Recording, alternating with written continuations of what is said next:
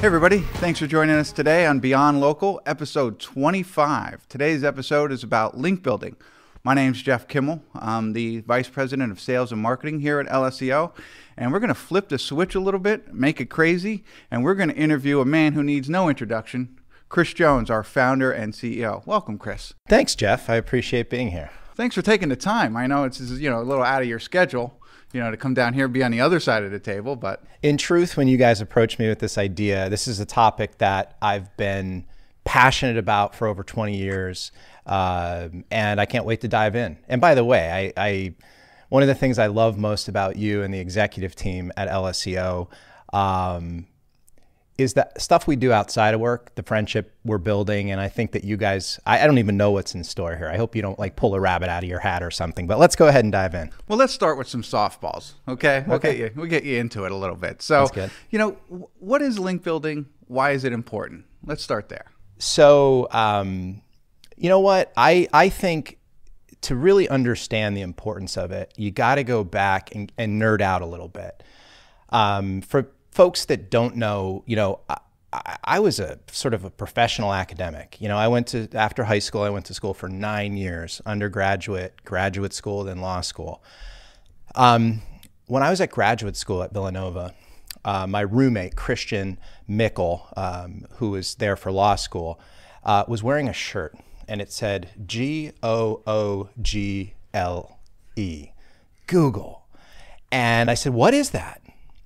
And he told me that there were these two wizards at Stanford University, Larry Page and Sergey Brin, who were doing their doctoral dissertation on building a better search engine. At that time, I was not a search engine marketing expert, but I became somewhat obsessed with how search engines worked and how particularly Google was thinking about it. They took and explained in their doctoral dissertation the concept of works cited.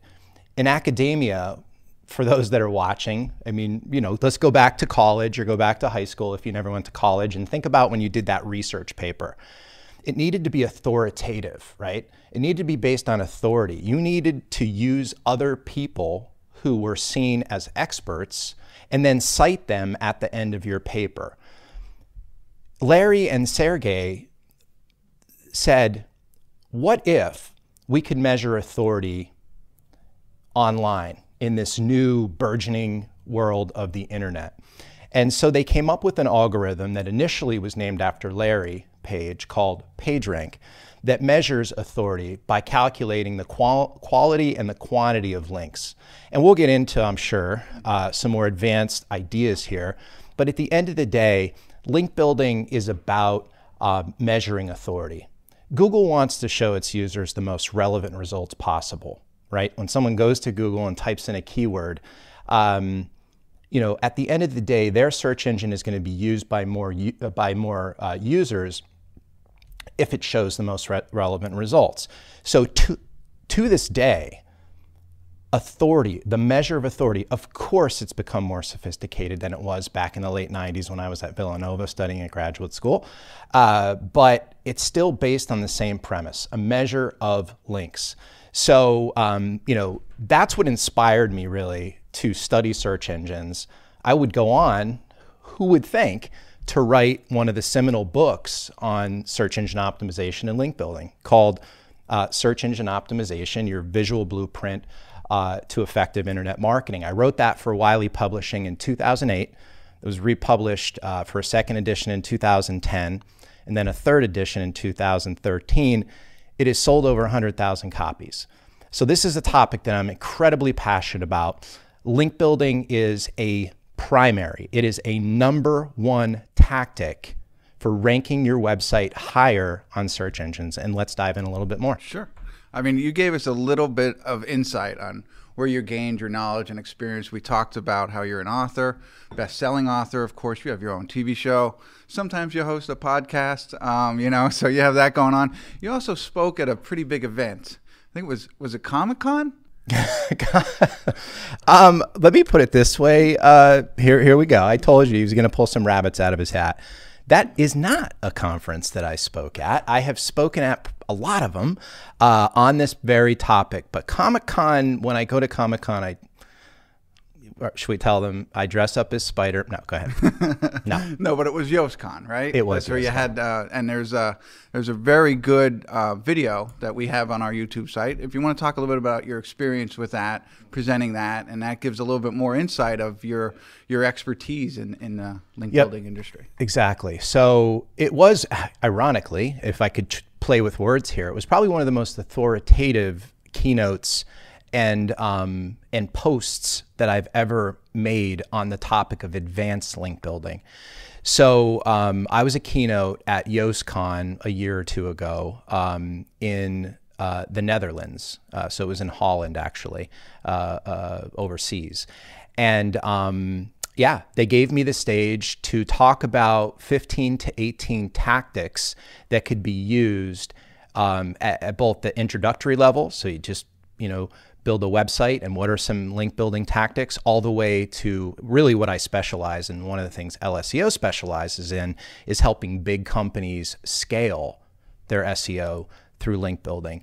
And so what that turned into was, after the keynote, was a video, as you put it, is on the LSEO YouTube channel as well as on the Yoast channel. And I also wrote a blog post. So if folks go to Google and type in advanced link building, I think it ranks #1 or #2 for that topic, and they should read that. It goes into great detail about those tactics that I was referring to. And so, yeah, I would say in terms of my thought leadership on link building, that is probably one of the most authoritative posts that I've ever made. And by the way, one of the amazing things about being an SEO, and other SEOs that are watching this could connect, is that we tend to have events and conferences in great locations. I mean, so to be clear, I stayed in Amsterdam. Nice. Because Holland is only about 45 minutes or so away. Stayed in a gorgeous hotel on the river there. It was unbelievable. I've been to Amsterdam a bunch of times. I've actually, Yoast and I go back to the beginning of our careers. He and I have been very close friends for, I don't know, 12, 13, 14, 15 years. And so I've gotten to watch his career really grow and flourish. Yeah. I mean, and the video, extremely educational. So if they get a chance, watch it. I mean, it really helps you out a lot in learning more about link building and the advanced techniques. And we are also one of 8 partners for Yoast. Yep, that's true. We're a preferred partner, and we have been for years. We don't pay for that slot. We were selected because the Yoast team independently sees LSEO as one of the top agencies in the United States for not only link building, but for helping any business who either depends on the Yoast plugin or otherwise. Okay, great. So enough softballs. Let's get into some tough questions now. And I think I could tell the answer by your passion and how we started this whole conversation, but it's a very common question out there on the internet now. Is link building dead? I've been on this panel at a couple of conferences. Absolutely not. In fact, I would go as far as saying, I referenced earlier that Google has gotten smarter.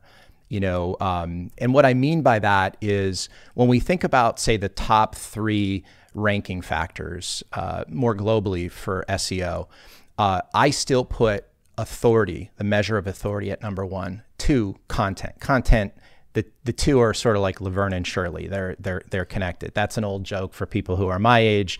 More recently, I don't know, name 2. Oh, there's 2 Instagram sisters that are super popular. But #1, links, authority. 2, by the way, it goes beyond links. 2, content, and 3, machine learning, AI.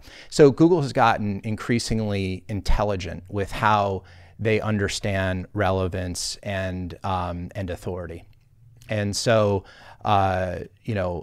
it's something I guess we could dive more into how I think about it.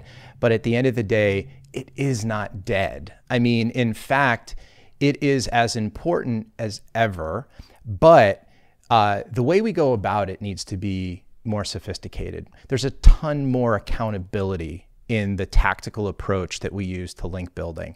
And I think that at the end of the day, one of the reasons why LSEO is having so much success being able to deliver link building services is because, think about it this way. In the early days of the web, it was fairly easy to manipulate search results. Now it's extraordinarily difficult, right? And the reason why LSEO has been having so much success is partly because of my expertise as well as that of yours and other experts on the team that have been able to kind of reverse engineer and think through really what Google is looking for and how today they're measuring authority and how we could use that to help our clients. Great. Thank you. It's good for. So it's not dead. No, I got that. Yeah. I picked that up. Right. You mentioned some of the techniques, and I think that's pretty good foreshadowing into my next question. Another common thing that's out there on the internet about link building specifically is black hat versus white hat. Can you explain the difference on what those are and how they relate to link building? I mean, black hat is the stuff that, the tactics that you should avoid, where white hat is probably somewhere in the middle to the clear tactics that work. A great example of white hat link building is building amazing content. So building content that is just better than the other content out there that is ranking for the keyword that you want to rank for. And so virtually all of the link building that we do here at LSEO is content driven. I mean, I could even say it's 100% content driven. We use some strategies around PR and reverse engineering PR. Can't spill too much beans, but we do some of that. But almost everything we do here is based on content. Now let's look at black hat. Black hat is about short-term thinking. It's about how you think you could convince Google, or that maybe you'll be an exception to the rule, by going and buying tons and tons of links that, again, because of that third ranking factor, the AI, the machine learning, Google is able to see things that are abnormal. So anything that would be considered abnormal or too aggressive, I would bucket into the don't do it, it's not worth it category. And I mean, I think those two sort of diametrically opposed approaches to link building is how I think about it. And so I know you're gonna attempt to get me to share with our viewers and listeners today the primary tactic LSEO uses, and I can't wait for you to ask me that because I will divulge. But I will tell you that it's strategic, it's tactical, it's timely, and it takes into consideration the evolution of Google's algorithm and ultimately how we believe, are thinking about relevance. Now, black hat, that would hurt. What if you started divulging into black hat link building? That's going to ultimately hurt you. It might give you a pop in the beginning, yeah. Is that right? And then down the line, Google is going to figure it out, and ultimately, it's going to hurt your rankings. I think that's exactly right. There's no doubt in my mind. I would never recommend it. SEO is about the long game. I will say, though, that LSEO has kind of figured out a strategy, an approach that we take at the agency level that delivers results in typically 60 to 90 days, which is kind of crazy because across the course of my career, I would never say something like that. It's usually, I would say, hold on, don't have crazy expectations coming in. It's about the long game. We're talking 6 months, 12 months, 18 months. But so I would say that anyone who's thinking about being overly aggressive and has short-term expectations, 60 days or less, 30 days or less, is likely going to enable their SEO, internal SEO, or their SEO agency partner to break the rules. And inevitably, it's not worth it. It's not worth it. If you do it right, one of the things that I say, I'm a big personal professional development guy. So I like to use life hacks in my professional life. If you really want to win the race, figure out how to build muscle and gain momentum consistently over time. You guys have heard me say that. I say it, I try to apply it to as many things in my life as possible. It's the opposite of short-term thinking. How do I build strength, muscle, stamina, energy, endurance, web authority consistently over time. I've been doing that for 20 years, and the track record speaks for itself. It's what we do at LSEO for our clients. It's kind of like the leadership lesson we were talking about, zealous versus overzealous, but we won't go into that. Yeah, that was what, yesterday or the day before, yeah. We'll have a different podcast for that one. Yeah. Back to link building now. So how about quantity versus quality? Can you explain that to me? It's cool. That's a great question. It's a question that continues to be relevant. I think that it's a blend of the two. And I'm just being honest. I know that the right answer, if there is an objective right answer, is clear. Quality is more important than quantity. But I'm going to revise that for my SEO friends that might be watching this. Go into the comments and let's debate it. But I actually think it's a combination of the two. You've got to figure out. Actually, here's one of the things. When we think about the local SEO algorithm, one of the primary concepts is velocity. So if we look at reviews, when we're trying to help local businesses compete and just leapfrog the competition, we help them as a priority set up a system to basically automate the collection and the publication of reviews. So in that case, quantity matters. Yes, quality matters, or what they call sentiment, right? Positive is better than negative matters. You know what matters arguably more? Velocity. Velocity, the definition of velocity would be really momentum. How consistently can you deliver reviews a significant amount with high quality over time? And so my answer to you on what matters more, or how I think about it, is it's both, but velocity matters. So if that, it's one of the things I actually see with large, well-financed, like venture-backed businesses. We'll take on a new client and we'll say, what happened in November of 2019? And they'll be like, well, our CEO did a bunch of PR. And you'll see them go up, spike in organic traffic, and then come down over time. And it was because what? They lacked velocity in their acquisition of links. Okay. Well, thank you. That was very helpful. So I think we got time for one more. Okay.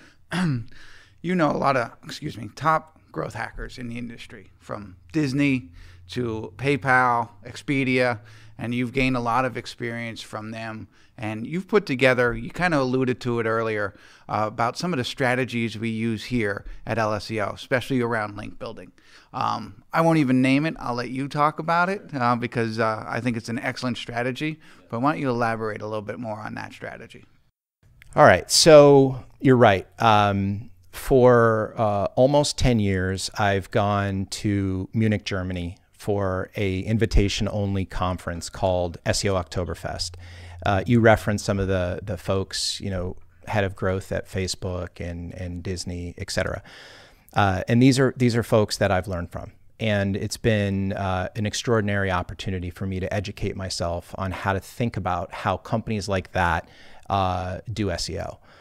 So that, and one other thing I'll reference is that for 3 years, I was the chairman of Internet Marketing Ninjas. My dear friend, someone who I admire and love, Jim Boykin, is the CEO over there. And Jim asked me if I would come on as his chairman and help him, accomplish several things. And I learned a ton about link building from Jim's excellent work at Internet Marketing Ninjas. So the strategy that we use here at LSEO, that I'm willing to divulge here in this special role reversal is what I call my money term strategy. So if we think about the evolution of measuring authority, a lot of people use DA, domain authority, which is a measure of authority as devised by Moz, SEO Moz out of Seattle, to give SEOs and webmasters sort of an estimate of their authority. What was happening with DA was that it was being used and abused, and it was candidly easily manipulated, right? When we get back to the quantity and quality argument, you could have a ton of links pointing into your site. Moz's DA would tell you have high DA, It wasn't always the case that that correlated at all with how much traffic you got, particularly if you got all of those links in a way that was black hat. So about 2 years ago, 2.5 years ago, LSEO has been doing, we're the agency of record for a large publicly traded company. And they were challenging us to think through page level analysis. And so my money term strategy first isn't about domain authority, it's about page authority. And it's about building links into pages where you already rank or rank within striking distance of Google's first page. Let's just call it positions 11 through 30. So we help you identify those rankings. And those rankings, by the way, position 13, 14, you could stay there forever if you don't develop a page level strategy. So we go in, we look at the page that's currently ranking. And by the way, we're doing this right now as we tape this. I don't want to disclose the client's name, but for one of the most recognizable brands in the Disney portfolio, just to put it into perspective. Not Disney, but one of the brands that they own under that. We identified keywords that they ranked for over the last, candidly, year, 2, 3 years. It's our opinion they should rank on the first page. So we're helping them optimize at the on-site level, and then we're building links into that specific page to with the goal of, within 90 days or so, moving those keywords onto the front page. Now, we don't have enough time to talk about all the ways that we do this, but I will tell you that what we're looking for, this is a dynamic process. So if you think about this idea of doing something consistently over time, we're identifying a set of keywords that are within striking distance right now for the client. And as we move those up to the front page, what do? We change our strategy. We're not as aggressive, we're supportive. And then we introduce new keywords that have either come into striking distance or that were in striking distance that we put aside until we demonstrated performance. And so what we're finding is that this sort of page level link building strategy, using a combination of on-site SEO and off-site SEO, is delivering extraordinary performance-based SEO for our clients. And in fact, for anybody that's watching, this is something that LSEO does extraordinarily well.